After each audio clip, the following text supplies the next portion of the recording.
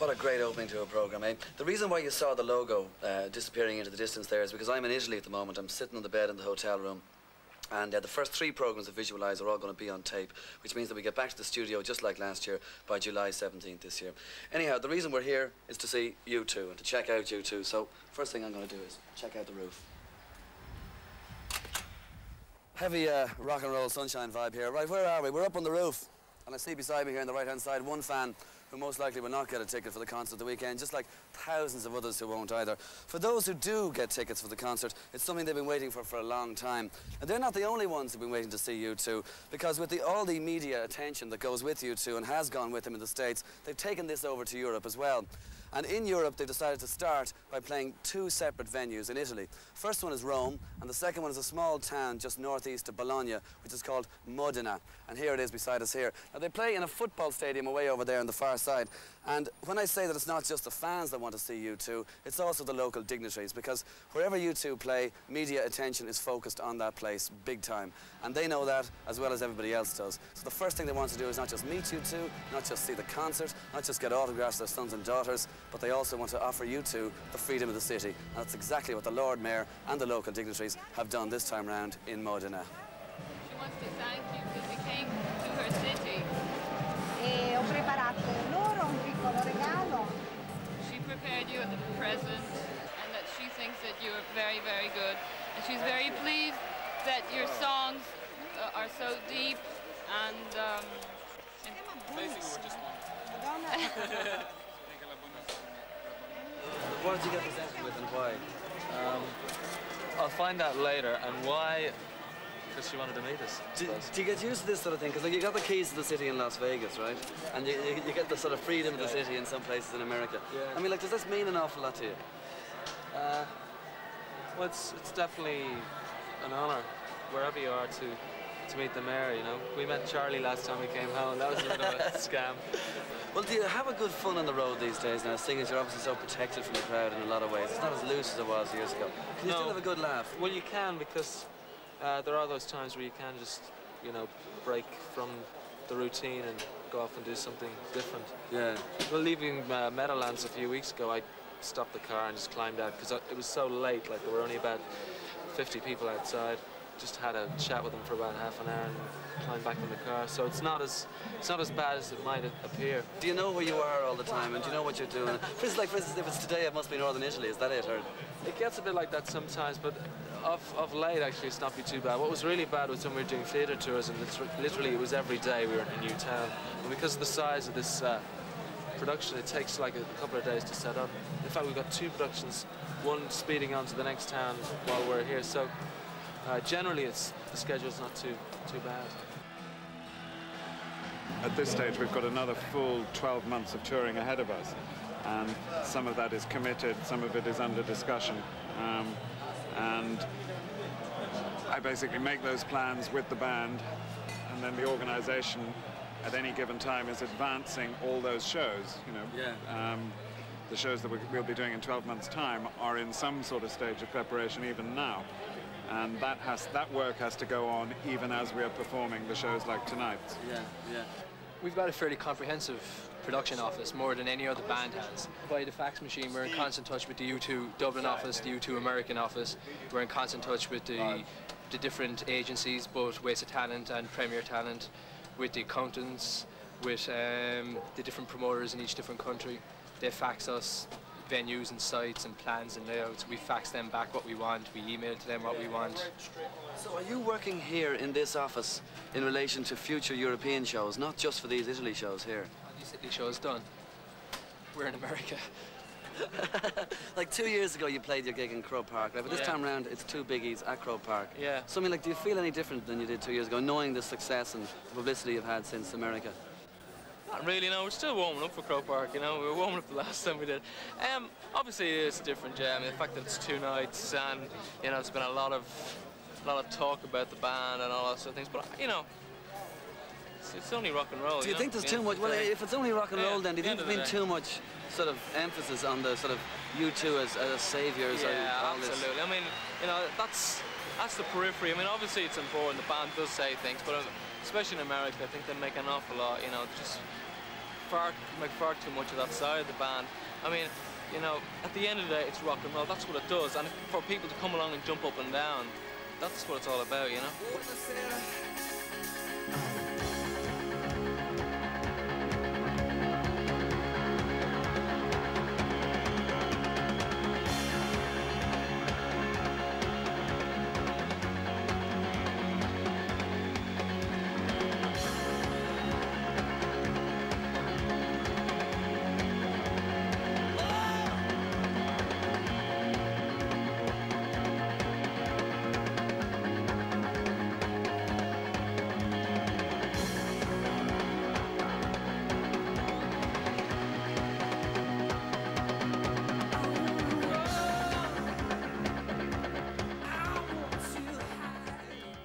Just come off stage. This is the third open-air gig you played. You played Rome. This is the second one in Modena. So how different is this to America?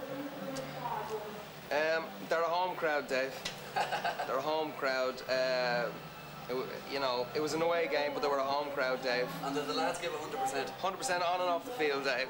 On and off the field. You're not as sick as a parrot, no? You're over the moon, yeah? No, it was great.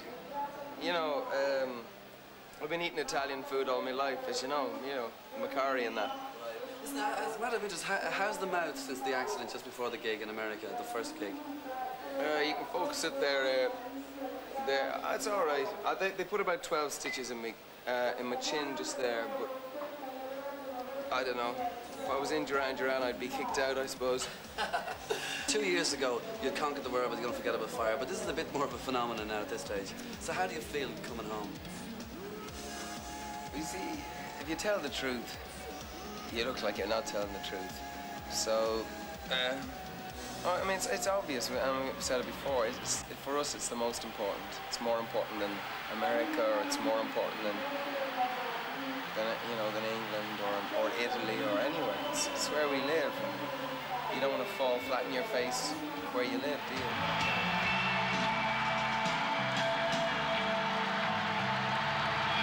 Well, the Jacks are back. And what an all-Ireland we have for you tonight. Well, getting back to the music, and specifically Croke Park over the weekend, now those gigs will have Lou Reed and Big Audio Dynamite and The Pretenders and Light a Big Fire and whatever. Do you sit down and consciously decide which bands you want? Oh yeah, a lot of thought goes into those bills, and we've tried very hard to get great acts on the bill. The two shows in Croke Park will have completely different sort of supporting casts, because obviously there are a lot of people who come both days, and I think they're entitled to see two different shows. Yeah. Also, it's an opportunity to, if you like, exercise your own taste. We all have, you know, a lot of the other bands playing with us are friends of ours, and make music that we've admired over the years. Having Lou Reed open for you too is I mean, it seems. If anyone had told us in 1979 that Lou Reed would be opening for us in Croke Park, I mean, what would we have said? What would you have said? Well, if anyone had told you in 1979 that you'd be on top of the American charts in the 1 week with a single and an album and that, I mean, what would you have said? Oh, well, that wouldn't. I would have said yes, we will be. Yes, that was no surprise.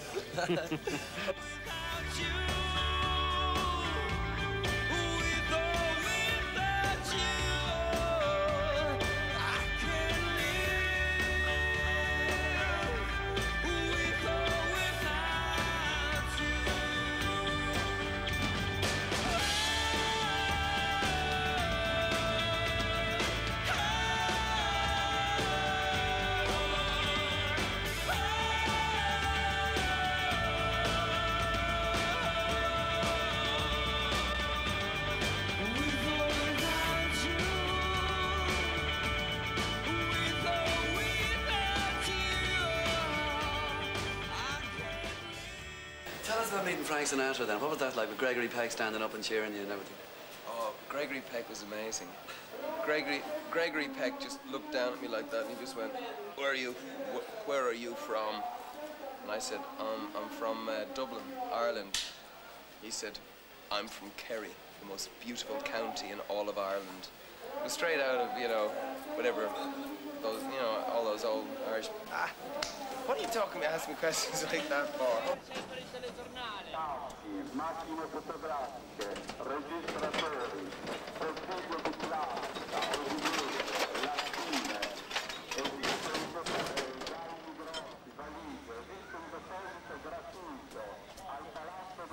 Here in Modena, there are quite a few similarities between, say, a concert like in Italy as there is in Ireland.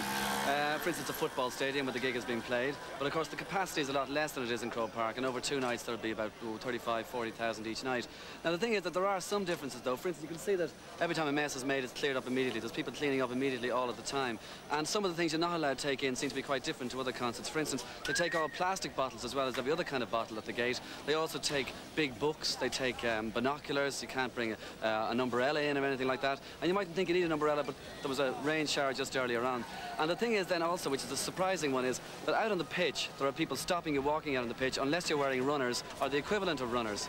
And if you're not wearing something like that, then they guide you back towards the sides or back up into the stands.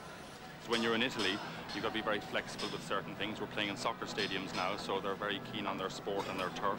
So they don't like you sort of messing around in the field or almost playing soccer on the field is out of bounds. Their soccer pitches are their, you know, be all and end all. Yeah. And we run wooden roads across the pitch to get our equipment to the mixing desks rather than just sort of turf them across in forklifts as we would normally do. Then tell us about the pitch in Croke Park now in Dublin over the weekend. The pitch in Croke Park. This year you're going to see a change in the pitch in Croke Park because the first time the GA have demanded it to be totally covered. Before they previously went from the mixed position up to the barricade, but after the Simple Minds show in Dublin last year, it got a bit cut up and the Leinster branch of GA weren't too happy playing on this thing that looked like a ploughed field, which wasn't that bad in my opinion, but I can understand their concern for it. So this year, like, they've gone ahead and doing what they do in Páirc Uí Chaoimh and Cork for Shimsha and cover the whole thing properly. It makes it a lot easier to clean up and get out quicker, and it's much more presentable. Plus, we're doing 2 shows there, so it's a lot easier to clean the tarp than it is to clean the grass. Yeah, right. Tell us about the famous drawer here with all the stuff, because this is one of the most coveted and fought over things that are hidden in this drawer here. What about them? Basically, you just got a whole load of passes because you have to, you know, it's such a huge area, it has to be controlled in some way. You can't have every Tom, Dick and Harry running around backstage. So we just have instigated this pass system, which most bands have anyway. But you've got about 7 different gratings now, and each different day, each different colour and everything else. Yeah, we have to do that, I'll just give you a quick look. Take us through a few of them. I mean, like, for instance, I've got one here which says U2 VIP. This is the famous VIP pass. This is for people who aren't necessarily working but need access around the arena or around the stadium, whatever. Stop short of letting into U2's dressing room. So everywhere else you can go with that one? Except U2's now dressing where is that? That's about the 3rd in the scale of 7, is it? It's the second, is it? 7. So you're 2nd in the scale of 7 days. So Bono has a better one than me, yeah? Oh, absolutely. I have a better one than you, Dave. We have obviously covered everything we can imagine that we need to plan.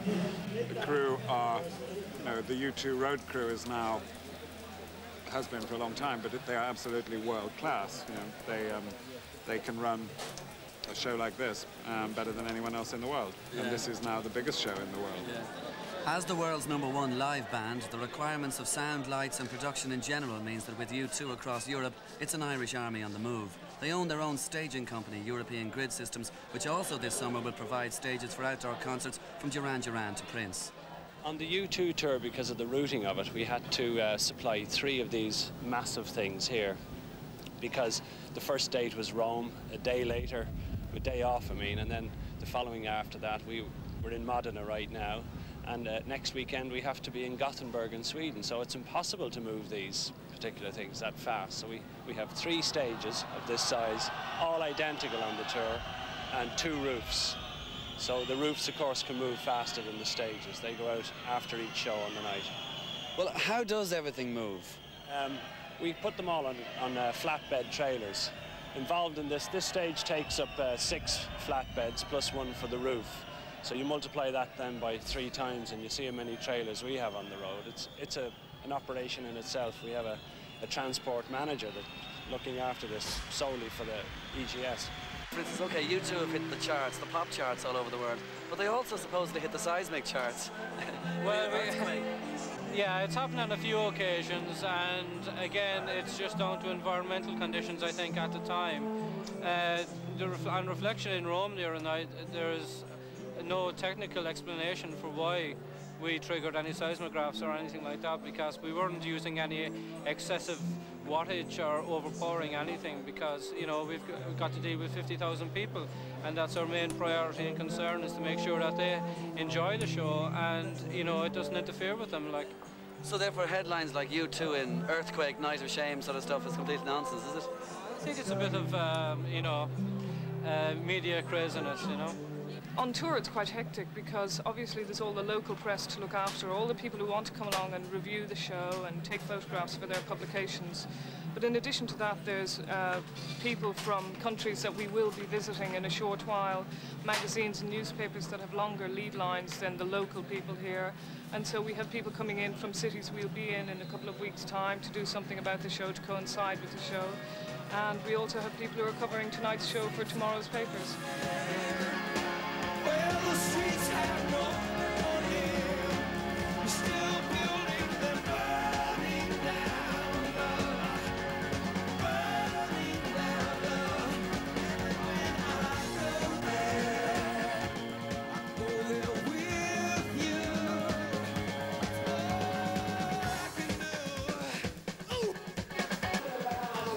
Do you think there's been too much concentration on a lot of the other aspects of U2 besides the music, or to the detriment of the music? Yeah, a little bit. A little bit in Ireland. I mean, people are calling it the money tree. You know what I mean? I mean, look, it's like this, Dave. By the time you pay the road crew, by the time... Don't give me this. No, the road crew are worth every bit of money. No, I mean, it's just, it's all exaggerated, all the money. Yeah. When am I getting me wages, Mona? Oh, back to bed, Clayton.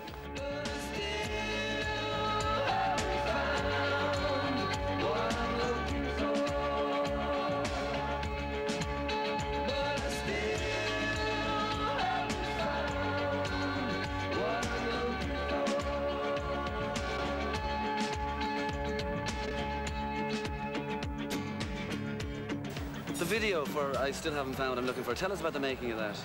Well, it was done very late one night in Las Vegas. Barry Devlin, who you know, was in doing a documentary, and we just thought that if we could sort of just have a goof and just see if we could get away with it and do a video. I mean, it wasn't that serious at the time, and just went around the streets of Las Vegas with one camera, and we had a, what's it called, supermarket basket with like a little amp and like a little tape recorder, and just drive down the road with this. So it was done very, you know, it was just, if it worked it was great, if it didn't there was no problem. It wasn't gonna break our hearts.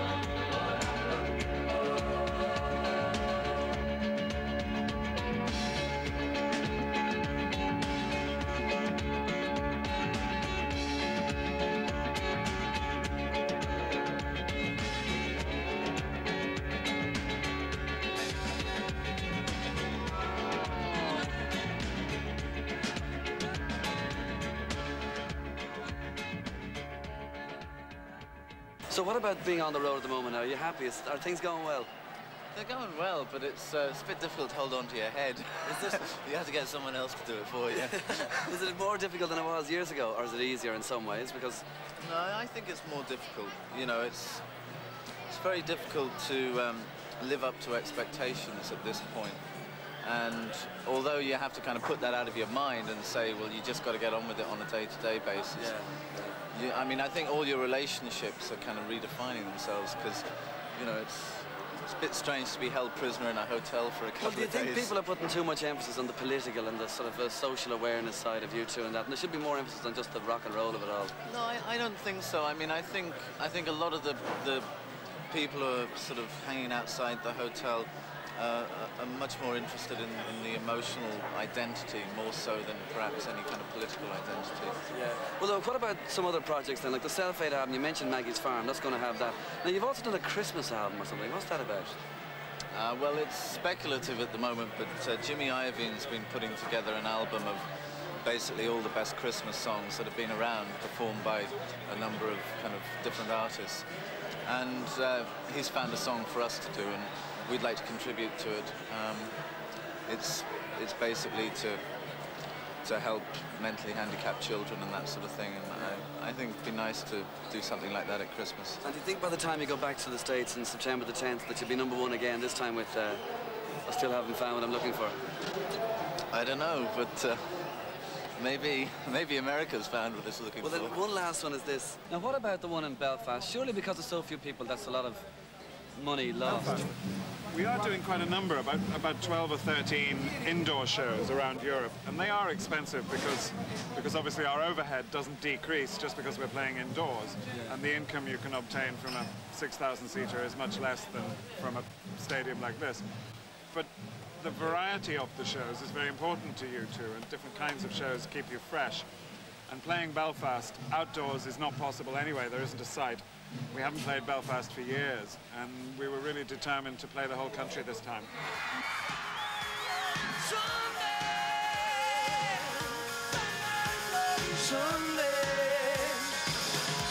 As well as playing Belfast and Croke Park this time round, U2 will also be returning to Cork to end the European tour on August the 8th.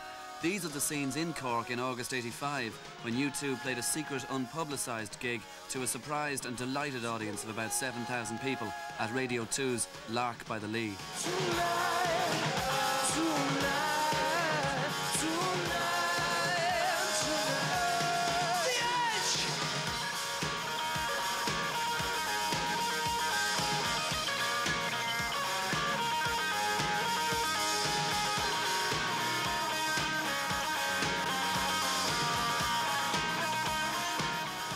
U2 and Cork go back a long way, and you know, we broke out of Cork in a real sense because we were able to do the Arcadia and all that before we could fill Dublin clubs the same size.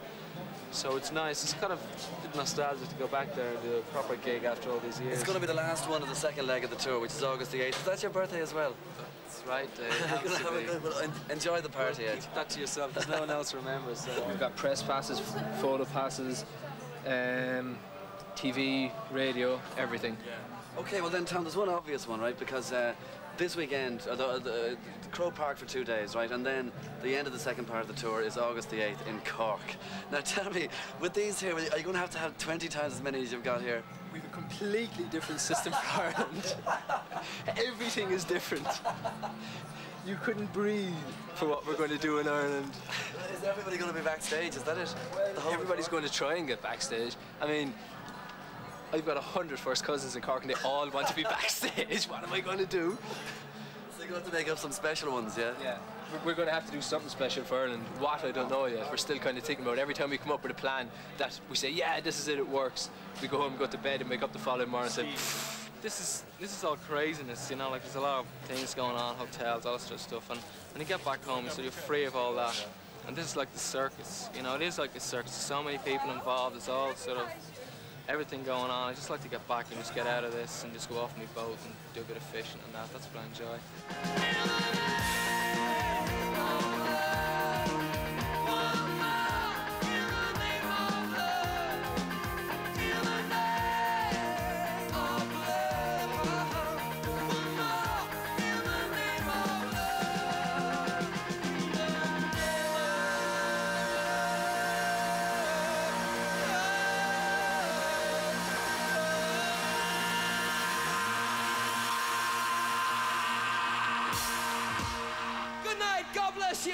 Do you find it's different than the wildness of the American indoor gigs? Yeah, I am a little nervous. I'm a little nervous about going outdoors. I like it being indoors. Croke Park last time round was the only outdoors gig I was ever at that felt like it was indoors. And that's because the Irish crowd sang every song. better than I could sing it. And it's like, it's not up to the band to make it work. It's up to the audience, the people at the concert to make it work. That's our highest hope for Croke Park and for Cork and for Belfast. Well, particularly the outdoor gigs, is that people make them feel like they're indoors.